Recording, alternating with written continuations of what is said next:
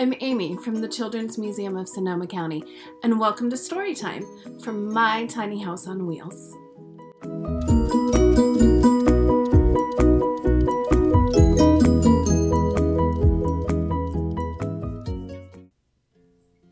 Today we're going to read The Caboose Who Got Loose by Bill Peet. When Katy Caboose rambled down the train tracks, the engines were steamers with puffing smokestacks. She was a caboose who disliked being last, with an endless black cloud of smoke rolling past.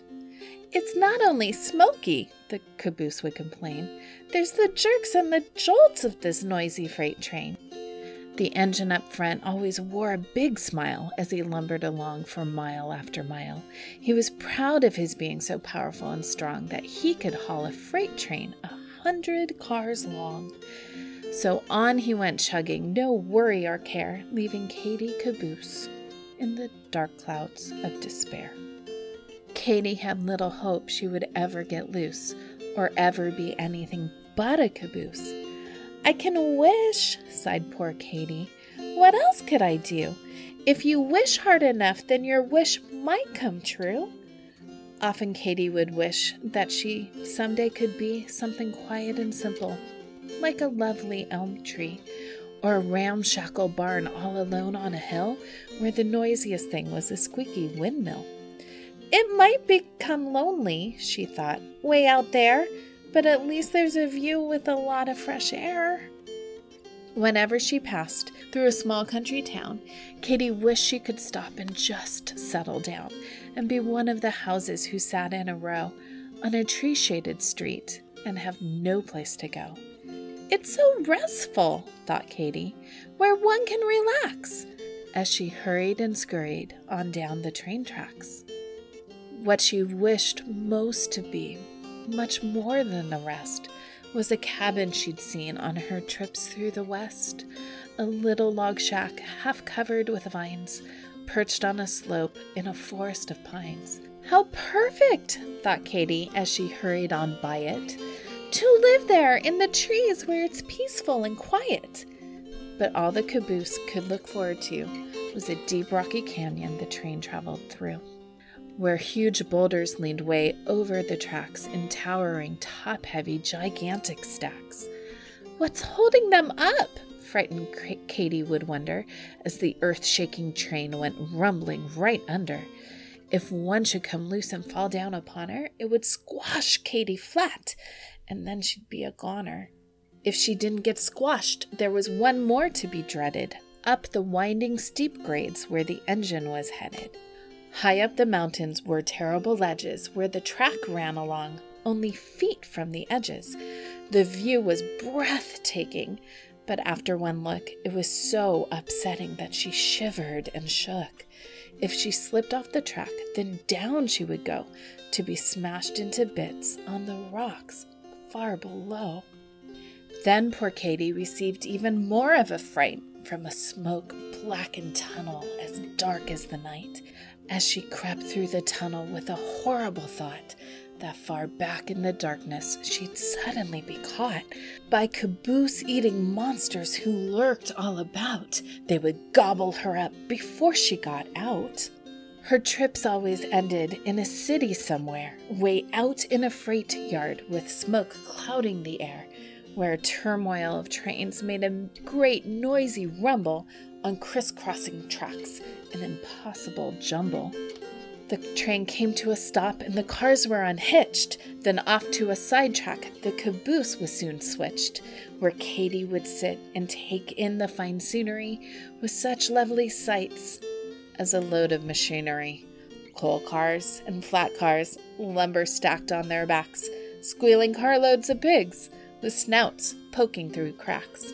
They always left Katy in the midst of it all, while the engine received a complete overhaul.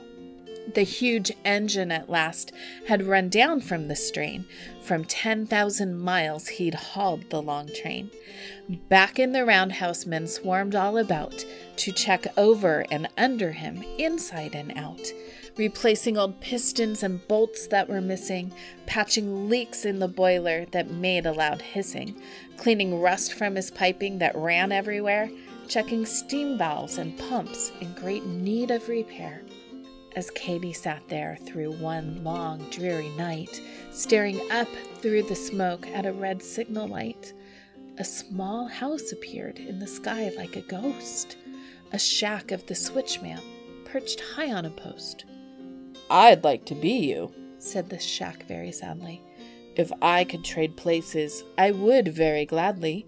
A caboose is what I've always wanted to be, for you have the best life, from what I can see." Before Katy could think of some way to reply, all at once a long freight train came thundering by. The next thing she knew, she was jerked and then jolted, then hitched to the train with her coupler bolted. As the train left the freight yard, poor Katy looked back to catch a last glimpse of the sad little shack. "From now on," Katy promised, "I shall never complain. I'll be a happy caboose at the end of a train, and put up with the jolts, the train noise, and the rest, all the smoke that rolls by, or at least try my best." With her new point of view, she enjoyed the long ride. It was fun on a trip through the broad countryside. But when the train crept up a steep mountain grade, then poor Katy found she was still as afraid, and once more she began to shiver and shake at the thought of the frightening curves she must take. Her unsteady wheels would cause her to slip, which would suddenly put a quick end to the trip. It was a hot afternoon, so the going was rough, and the engine up front was in a puffing big huff. He groaned, "What a day to chug up such a grade on a bare mountainside without one bit of shade." When he came steaming over the very last hump, he lunged with a fury that made the cars jump, all the way back to Katy, who got such a jolt that it snapped off a rusty old coupling bolt. She was free of the train! At last she was loose, and away down the track went Katy Caboose. On down the grade she flew faster and faster, straight for a curve and certain disaster.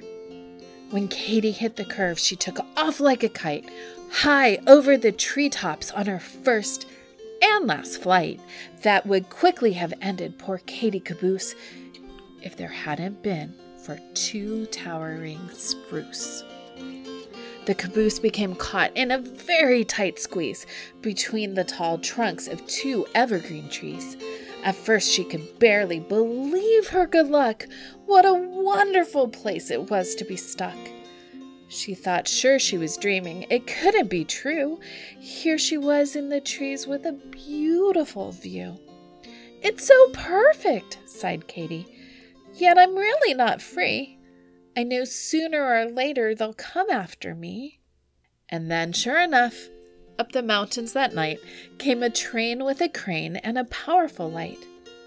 "She could have gone leaping off here," came a shout. Like the great glaring eye then, the light searched about.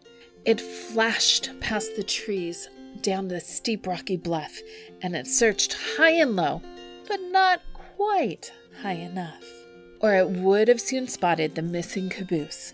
But all they could find was a startled bull moose. "Let's all call it quits," growled the boss of the crew. "For all that I care, she's in Kalamazoo."